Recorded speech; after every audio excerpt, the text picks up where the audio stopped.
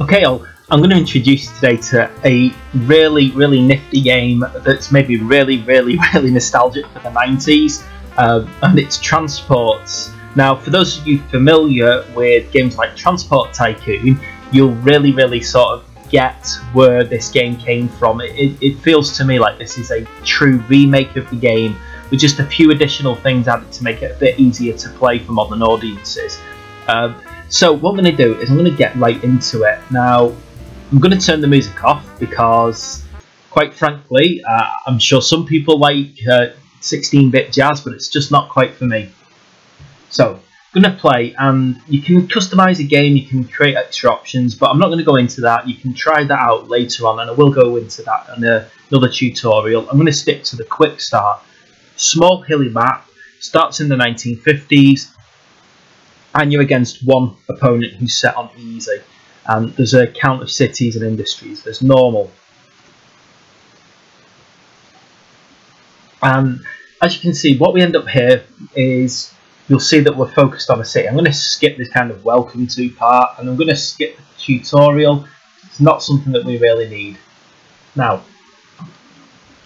we start here in a city, or small city, large town.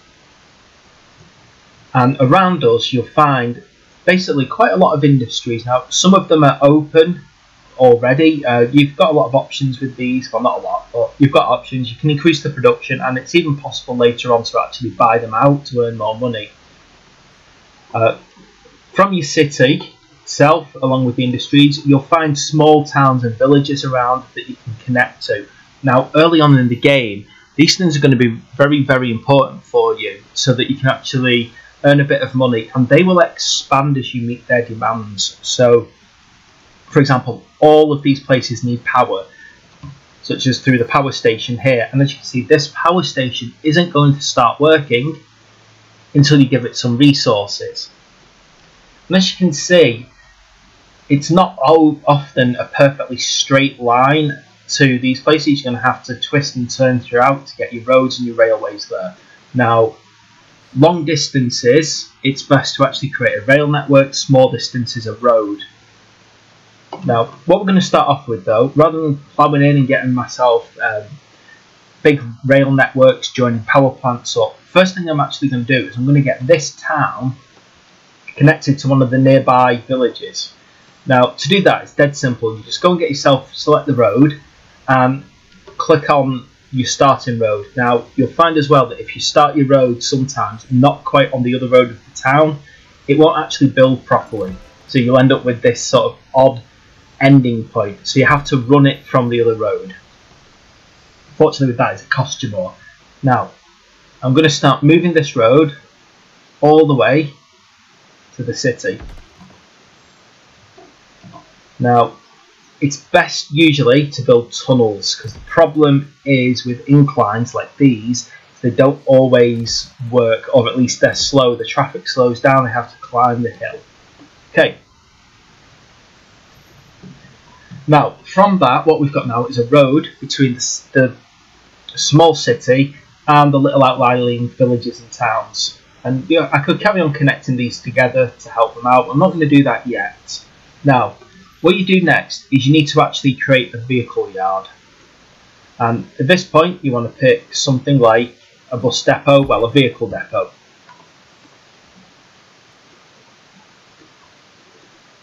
Right. In this, you'll see that you can buy tractor, units, bus and taxis. The tractor units are basically your lorries, your trucks. They can actually have different types of trailer actually attached to them later on. Because I'm not hauling resources yet, I don't need to do that.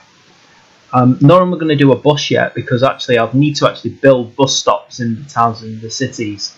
I'm going to start off with just buying a taxi. Once I've bought the taxi, I go into vehicles and I can double click on it, and it'll give you information about that vehicle.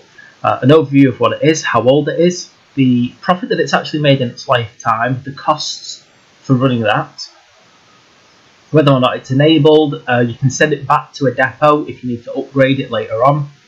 It's got all the different things about its passenger capacities. Then its schedule. This is where you actually start it moving along. So with a taxi it's dead simple. You just need to add a stop, and that stop will be the actual towns. And you see that it tells us that it's going to move between these two locations, and it won't set a route, it'll just take whichever is the best route between those 2 points. Okay, having a look along again, we've got things like the general information, so it's profit over its last time, it's profit throughout the year, how reliable it is, and its condition. So as it gets older, it's going to be less reliable and poorer condition. Staff, basically the driver who's moving that vehicle around. Okay, now I'm going to unpause the game, and I'm just going to click on this, make sure it's all good and up and running. I'm going to just click back on depot and start all, and that's going to get this on the go. And you'll see in a second the taxi will start coming out the depot and it'll start going on its route. I said, I know all the graphics on this look really blocky, but it's for nostalgia purposes, it really is. It's exactly what you would have got really in the 90s, maybe just a little less pixelated and a little cleaner. Okay, now that I've got that done, I'm going to move on now to actually get myself some bus routes on the go. Now, bus terminals are really good for this. You're going to get a bus terminal in your main city, and then you're going to move across again and you're going to put one in your little town.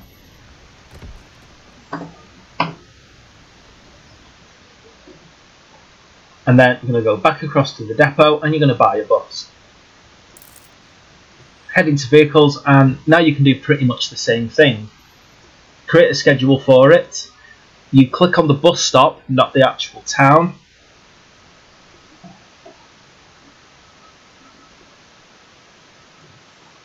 And there we go. If you want to put extra bus stops in along the way, feel free to, but when it's this size, you don't really need to do it that much. Particularly as well when it's intercity buses, so buses that go outside the main city and to other towns and cities, because you don't want it stopping too many times. Keep your bus stops for ones that are going to travel around, say, a big township or a big city later on in a circular. Okay, back again. Depot, and start that vehicle, and off we go. Right, we've now started earning money. This is the main thing now. We've not got a lot of money coming in, but we've at least got something to earn us a bit of profit while we're building up. Okay, now we need to decide what we're going to do as far as power supplies are concerned, because we've got an oil field here and we've got a power plant here. We've also got a coal here and a coal mine over here. Now, for us to decide which one of these we're actually going to power up first, we've got to go back to our main city, and we've actually got to find out where it actually gets its power from here.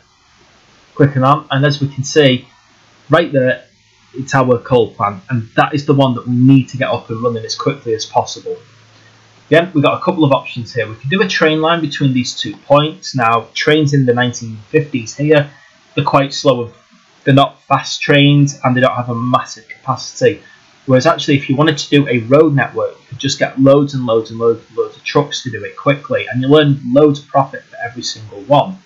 So as much as trains look really, really nice, I'm going to stick to roads for now. And that also means that I can take advantage of those roads later on. So straight here, straight from the coal, I'm going to start drawing it in. Now I can go across rivers and it'll draw a bridge, but just remember it's a bit more expensive to actually do that.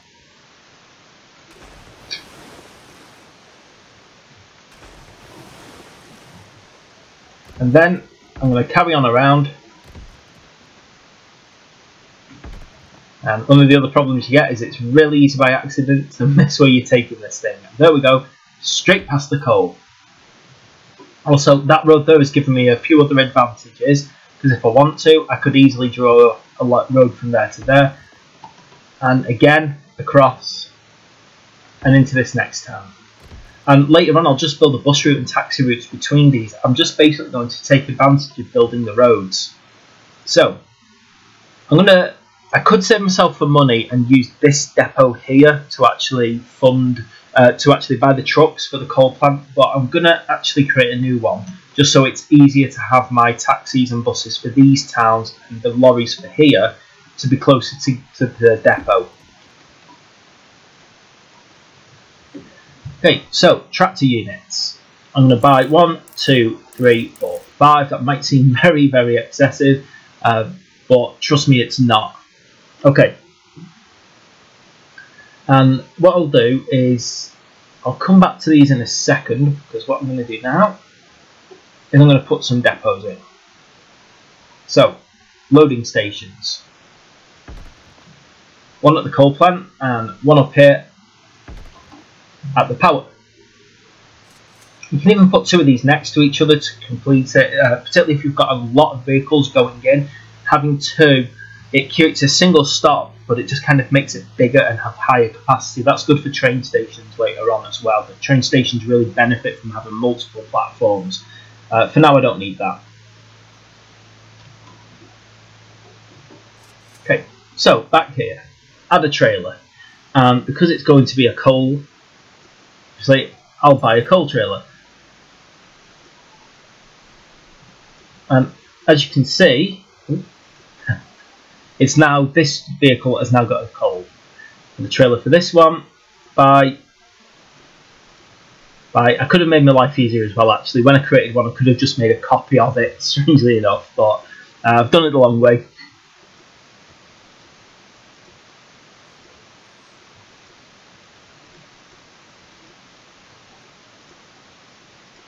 Okay, and now I want to get all these on the go. So, I'm going to adjust the timetable and add stops. So I need this one to go there and to here. And then,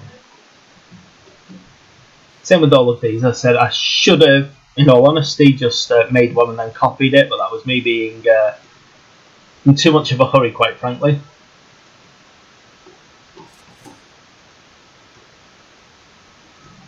So, any minute now I'll have all of these done.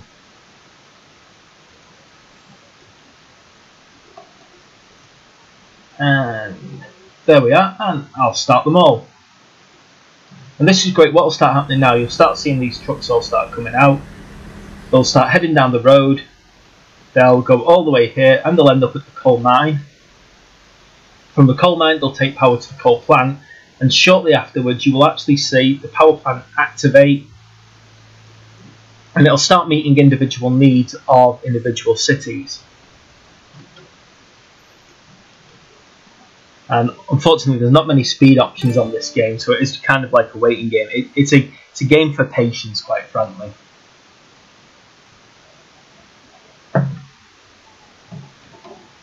Right, while they're doing that, I'm just obviously gonna go back over to this depot. I'm gonna buy a taxi, and then I'm gonna take advantage of the road I've built. So basically, using the fact that I pretty much had a road there anyway. And again, I'm going to start that taxi, get it on the go, and that's going to start going between those towns. As you can see, my trucks are on the way now. So just keep using the roads as best as you can, optimise, keep reducing the number of roads you create. And then, here we go. You can see now it's started to generate energy, which means the cities and the towns in the immediate area are starting to build up a power. That's one of their needs met, and they're going to be happy with you for doing that. They're going to be satisfied. They're going to like your transport company and use it more. Everything you do for that city will improve your likability. Same with delivering its mail, its goods, its general goods. It's getting food, water, luxury goods, fuel, and everything. You can see this place has a sewage plant that it uses. Again, what we can do is we can utilise it. We can use that. We can take sewage, strangely enough, from anywhere in the area, move it to the water plant, and then that water plant can then supply water to here, and we can move the sewage around. There's even little interesting little alerts that happen now and then, such as fires, which of course we know we don't want disasters hitting, but just be mindful of them. Okay, so there we go. There's a basic introduction to transport. I really like this game. I can play it for absolutely hours. I really could. And I believe there's a lot of richness to it. And I kind of feel, though I don't like to promote that you buy anything, you know, I really feel that this kind of game needs supporting. Okay then. Thanks very much. If you like what you see and you want me to do more of these kind of videos to show you how to use transports and how to do good road layouts, then like and subscribe and tell me what you think in the comment section below. Thanks very much.